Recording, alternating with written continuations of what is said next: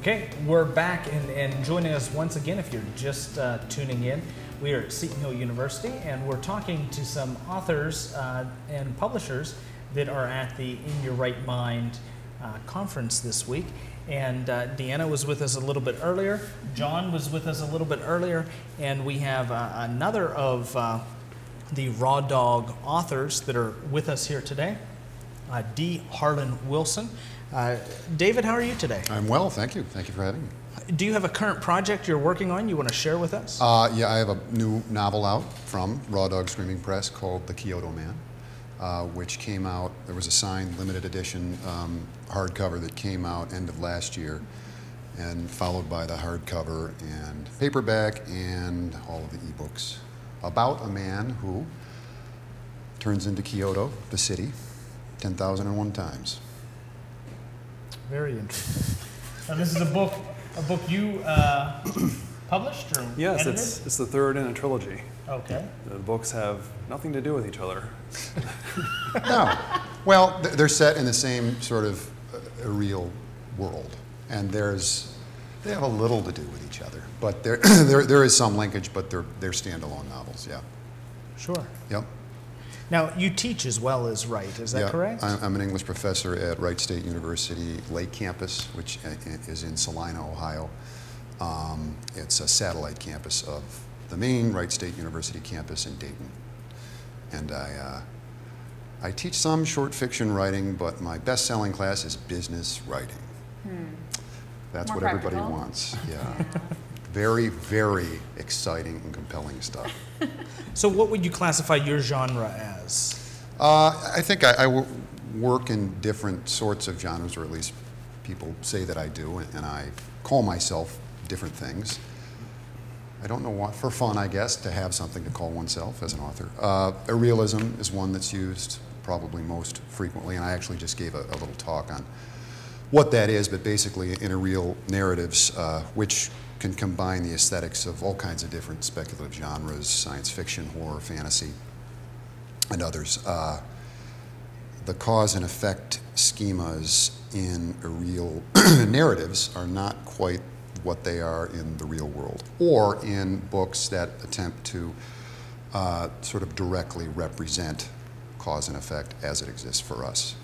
So, yeah, I guess a touchstone irreal author, although it's a term that was retroactively applied to him, is Kafka. Kafka's Metamorphosis is probably the touchstone for that, yeah. So what would you say is your biggest influence in your writing? What drew you to said genre? You know, as I was just talking about when I was teaching, Realism was a term that came about in the late 90s. It started to be used by the editors of a magazine called, apropos, excuse me, the Café Real, and which, incidentally, I should say this, Guide Dog Books, which is the nonfiction syndicate of Raw Dog Screaming Press that I am the managing, of which I am the managing editor, is putting out an anthology from that magazine, which is still in existence. It's an online magazine, started in '99, so yeah, over a decade, well over a decade. At any rate, I never sort of thought of myself as a realist. I was just kind of, I realized, well, okay, this is what I'm doing. Sorry, I don't know who I'm supposed to be looking at. I'm kind of looking at the camera and you. You just sort of fall if I'm being impolite, forgive me. So, yeah, again, it's a category. You know, we use them for various reasons, but I guess we have to call ourselves something, right? Some people say I'm a genre in myself, but you know, that's just another category, right? And that's just something people say to make me feel good. Yeah. Which people? You know, those people. Those people, okay, okay. That's kind of a long, rambling answer to your question, yeah. John, what made you, what drew you to an author's work like his? Well, you know, Booze. yeah, the booze is a good He had bribe, never but- had a scotch before the first time that I met him in 2003. Not once in your whole life. That's And true. did you even drink liquor at all, ever? No, Deep no, he corrupted me. confessions. And I met, I saw him at, I forgot where we were, it was a hotel somewhere.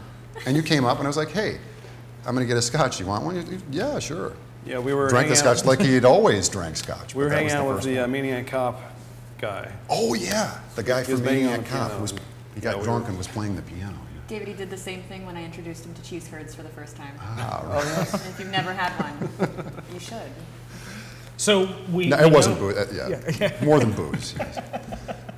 We now know the key to your heart, though, is cheese curds and scotch, Yeah, that, which would make an interesting diet. yeah, if you want to break into publishing, that's it. Cheese curds and scotch.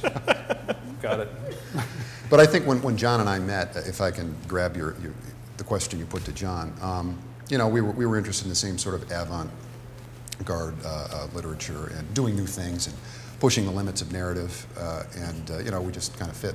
And not only the writing that we liked, we actually like each other too. Yeah. We're friends even. It was a good fit. He was very, he won't talk about how industrious he is, but he was all over the place. He's a hard worker, and that's, of course, very attractive to a publisher, and his stuff is good. He can back it up, so. It always helps, too. Yeah, If you can actually Well, write, thank you. that's a bonus. yeah, so. That normally makes a good writer, someone who can write.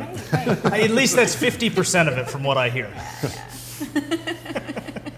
So pipeline, what's coming down the pipe? Or Yeah, no, there's a few things. At the end of the year, I don't know when specifically, a reprint of my novel, very short novel, Peck and Pa, An Ultraviolent Romance, is being reprinted by Raw Dog for the second edition.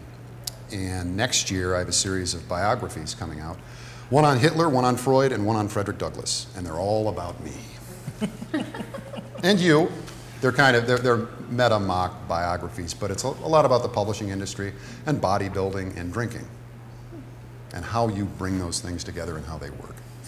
well, it sounds like a great more. trilogy that's coming out.